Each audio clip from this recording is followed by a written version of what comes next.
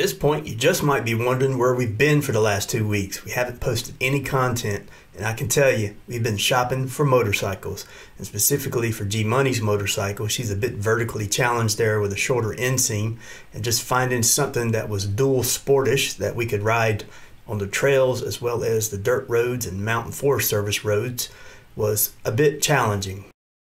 She fit the dirt bikes the best because obviously they have ranges there for all ages, but if the statement of origin says it's for off-road use only, good luck on getting it titled and tagged in the state of North Carolina. The Honda Grom seemed to fit her best, so perhaps if we put some knobby tires on it, we can turn it into somewhat of a dual sport motorcycle for her.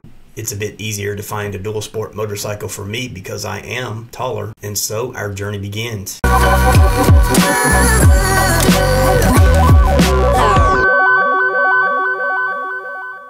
On this trip, we weren't necessarily looking to shop for motorcycles, but I was having trouble finding exactly what I wanted near me. So we made a trip down to South Carolina, and we stopped off at one of the state parks there to camp. And lo and behold, doing some searching around, I found exactly what I wanted at Upstate Cycle. So on the fly at the state park, we reconfigured the van, took the bed completely out, turned it on its side, and made room for our new motorcycle. Change the oil. You got one big drain plug here on the bottom and one at the back. Just remember, one at the back does the transmission. Okay. The one at the front does the motor. Okay. Okay, it basically the only thing it looks like it has a bung for some kind of sensor, don't it? Yeah, in Italy they do have to run them. Okay. And I'd go in this mode because that's going to knock the corner off the power. Okay. Matter of fact, my AA riders, they keep in this mode all the time. They never go to the other mode. So we picked up my new Beta 390 RRS. There was just no room for a second motorcycle in the van's current configuration. All right, we got to go get this bad baby registered with the DMV. So I can get a license plate and get the title. All right, boys and girls, she loaded up. The pig is loaded up. I'm about to go get it inspected. We passed. By this time, a week or so had passed, and it was time to go find G Money's Grom. She wanted a very specific color, and it was the Grom SP. So this is a 2023 Grom SP with ABS brakes.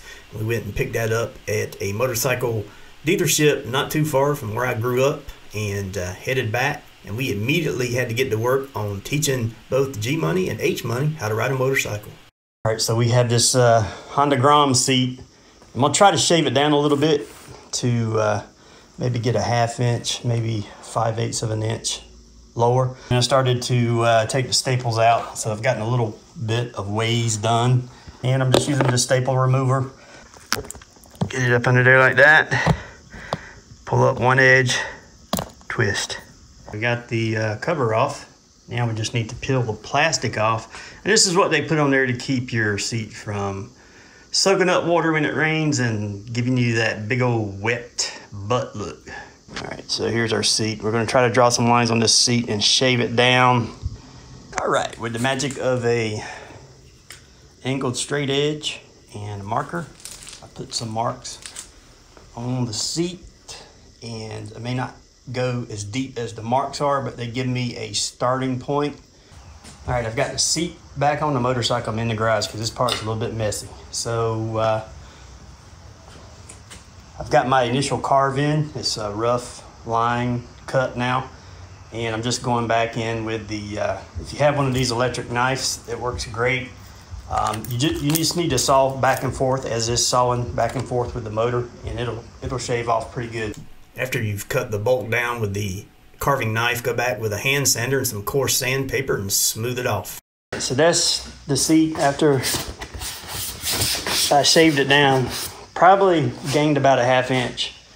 And I had a dip here and then a real like severe angle here for the back. And that does not work if you're going to reuse the vinyl cover, because that essentially makes the seat longer, and there was just not enough material to cover the seat. So I went back and I just flattened that out and got enough removed so that the vinyl could stretch all the way on the seat. So we've got it restapled and it looks pretty darn good.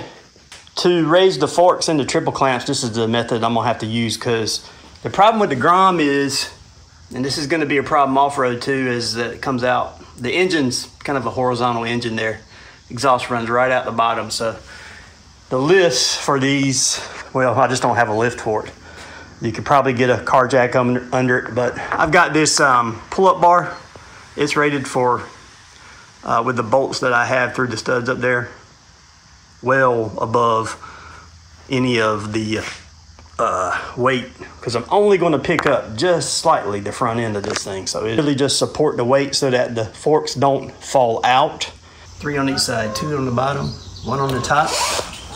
You can see I've already been working on the height here. Mark it off to the top of the nut at the top, and that's how much you need to move the other one. Get high. Now, while I'm teaching her how to ride, it's probably going to be best. I just use the bicycle fork wrench. Putting the Shinko mobbers knobbies on G Money's motorcycle. Here's the Grom with the knobbies on.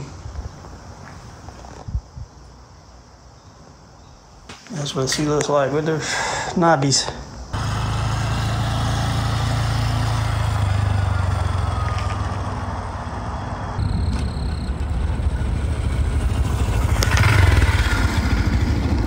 Vroom, vroom. All right, good morning. We are getting packed up here to head to Georgia Off-Road Park, formerly known as Durhamtown. I guess you could say this is our inaugural ride to Georgia Off-Road Park. We just got a little bit more packing to do and we'll be ready to go. Medium buck riding in the transfer position today. What you got to say about that? Where's your motorcycle at? Sausage. Lodge, register before parking, right here. More people out here than I thought.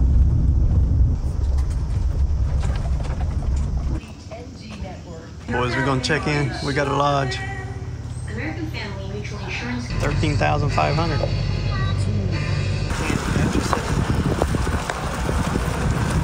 All right, boys and girls, we made it. We gotta unload. This is our place. The squirrel's nest.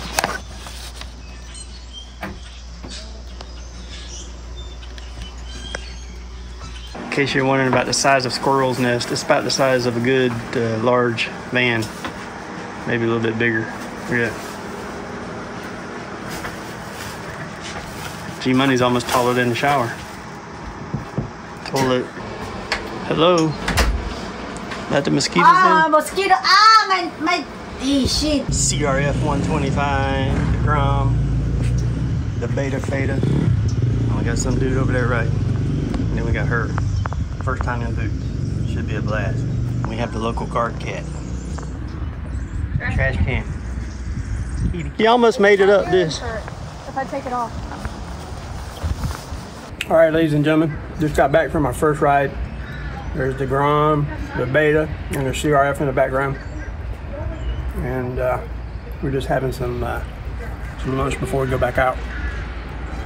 We're not doing a lot of videoing around here because, well, first of all, we got 2 new riders, and I'm a re-entry rider, so it's just trying to get used to the bikes and break them in before we actually do some videos. Right now, we can't get into it because we need a couple hours to break in on it at least.